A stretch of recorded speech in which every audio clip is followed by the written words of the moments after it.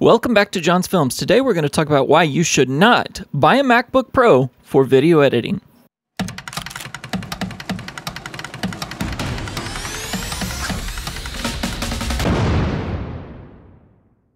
This is the second video in our Laptop for Creators series. The first one talked about what you should look for in a laptop as a creator. Today we're going to talk about the scoring and then jump into why MacBooks really aren't set up for creators. Now, on the scoring, it's going to be a John scale. Why? Well, for one, you can't argue much with the John scale. But two, it lets you see my individual perspective and gives me an opportunity to talk about each of the components. We'll start on the left, and that's going to be the rating. The higher the John's Films logo, the higher the score. Top of the line is up at the top, fair to Midland in the middle, and for real at the bottom. For those of you not from Texas, USA, fair to Midland means, meh, it's good, meh. So let's take the categories that I'm going to pay attention to. You've got screen resolution, the processor, the graphics processor, usability. This will encompass the design, the true usability, and the battery life, and the price. With that out of the way, let's jump into the MacBook Pro 13-inch base configuration. Ha! Got you already, John.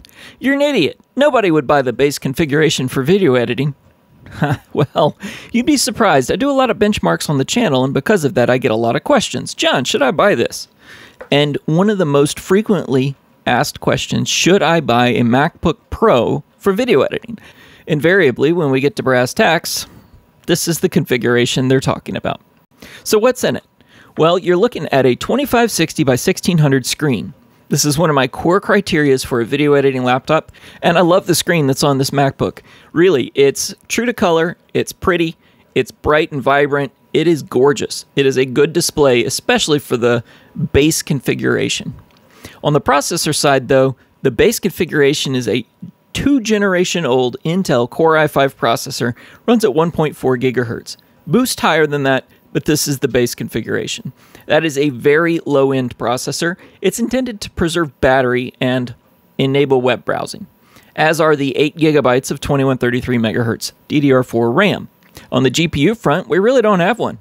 What we've got is an integrated graphics processor, which is actually in your central processing unit, your CPU.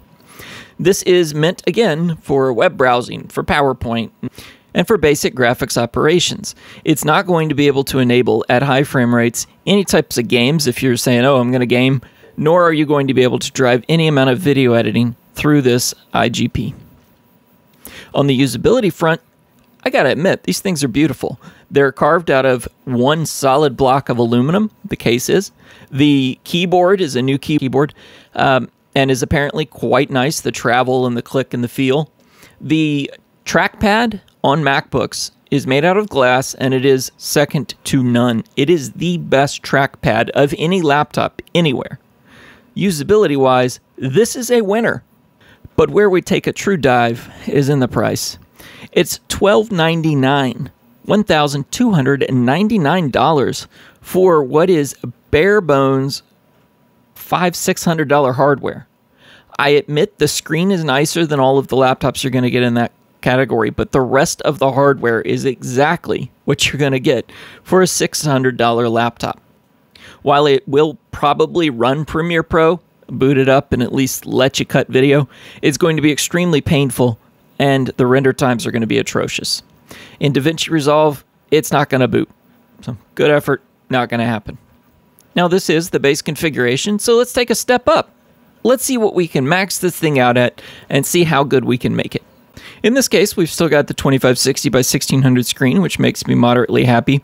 The processor stepped it up while still a 4-core processor. It's a current generation, 10th generation Intel i7 processor with a base clock config of 2.3 gigahertz.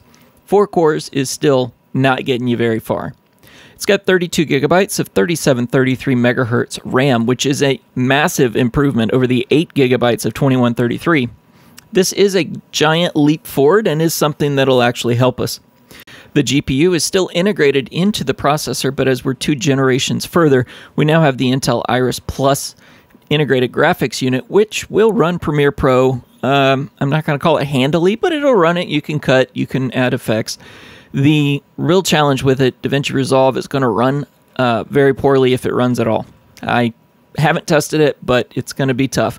Resolve really expects a dedicated GPU. Storage-wise, I only went for the 2 terabyte SSD because that was a $250 upgrade or so, whereas the 4 terabyte SSD was $1,000, and I just couldn't justify it even on the high-end unit. The usability is much the same, though. When you're talking about editing video, this one will be a bit better. The screen is a good size. The form factor is fantastic. It's got the same absolute dream touchpad. Keyboard is the new keyboard, which people tend to like.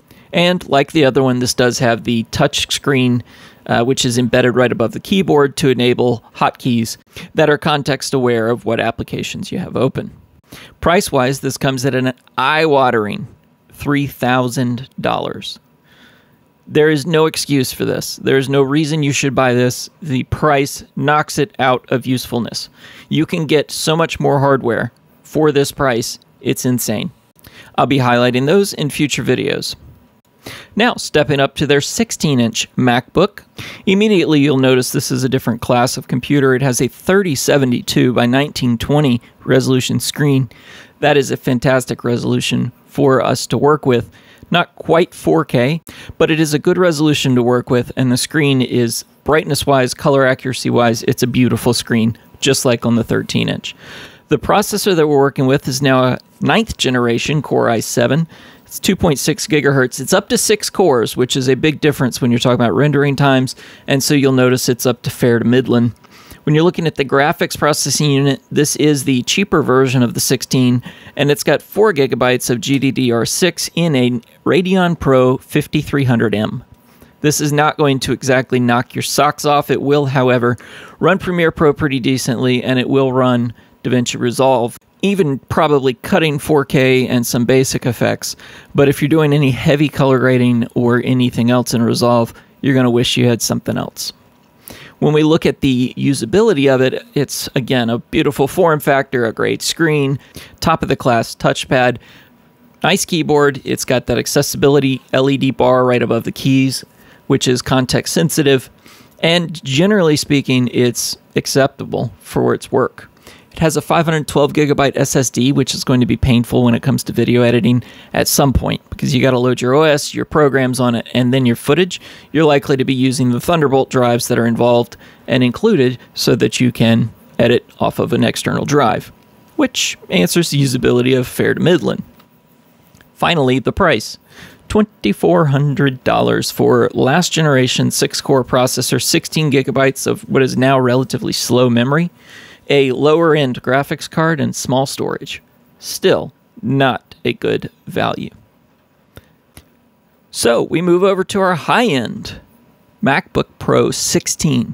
And this thing means business.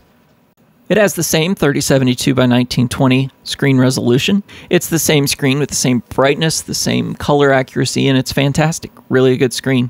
Processor's up to a 9th generation, that is 1 generation old, Intel i7 with a boost to 4.5 gigahertz. It's an 8-core processor, which in both programs will improve your renders if you're not using hardware acceleration, which, while it is available in Premiere Pro, is not available to users of Davinci Resolve Free. You would need to have the Davinci Resolve Studio Edition for that. You're looking at your memory. It's still 2666 megahertz RAM, but I've upped it to 64 gigabytes, which really, for the processor that's here and the graphics card, this is likely overkill.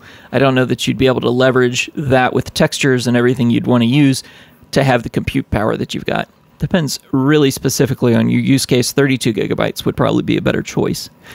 The graphics card is an AMD Radeon Pro 5600M with 8 gigabytes of HBM2 memory.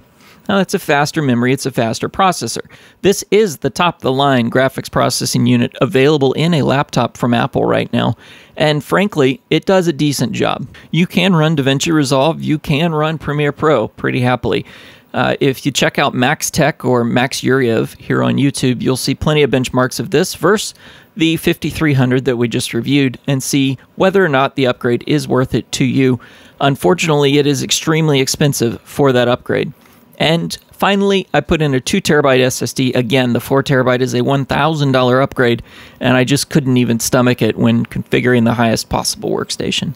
That brings us to price, and you may hear the depression as it slips into my voice because this is $4,499 US. We can get so much more. It's not going to be sleek and shiny. It's not going to look as awesome at the laptop bar, at the coffee shop. To be fair, it will retain its value better than any other $4,500 laptop I were to show you, but it still isn't going to be fantastic at that either. And that sums it up. That is why you should not buy a MacBook for DaVinci Resolve, Premiere Pro, or any other video editing unless you are a Final Cut user. That is the one reason you should use to buy a MacBook Pro for video editing. Final Cut is a Mac-only software. It is a viable option for users that prefer it, and this would be the hardware of choice. Just get out your pocketbook and get ready to get comfortable with it being a bit lighter. Thanks for watching. If this has been helpful, feel free to subscribe. We've got more coming, and I'm going to give you the alternatives that are well worth your money compared to this MacBook Pro lineup. If you didn't think I was entirely off my rocker, do me a favor, hit that thumbs up button below. It helps other people find this video. Thank you for watching, and have a great day.